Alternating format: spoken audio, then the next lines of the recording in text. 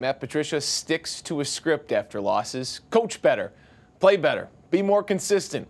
The trouble is we hear that script way too much because the Lions have lost way too much under his guidance. Sunday, a quarterback who played last in the XFL torched Patricia's defense. The Lions are 13-28-1 in his 3 years in Detroit. Even when they made good plays, like the trick play that led to a score, the Lions, after making this look so pretty, were penalized. The touchdown got called back, and the Lions ultimately punted on the possession. They only had 3 plays in the red zone.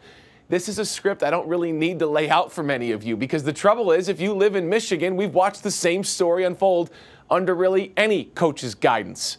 Patricia today asked what he's been told about his job security with the Lions.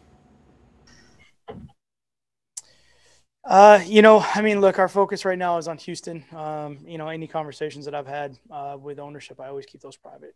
You guys know that. So from that standpoint, we're just got a quick turnaround here, trying to get ready for Houston. You understand why the questions are coming up, though, at this point, right? Yeah, there's questions that come up every week. I try to do the best I can to answer them. So, right now it's about Houston. So many of us tried to ask Patricia similar questions today. He didn't break from his "the focus is on this week" message. The Lions have a tight turnaround getting to Thursday's game, but at 4-6 in last place again, the script seems all but written for Matt Patricia and likely Bob Quinn in Detroit. Brian, Glenda?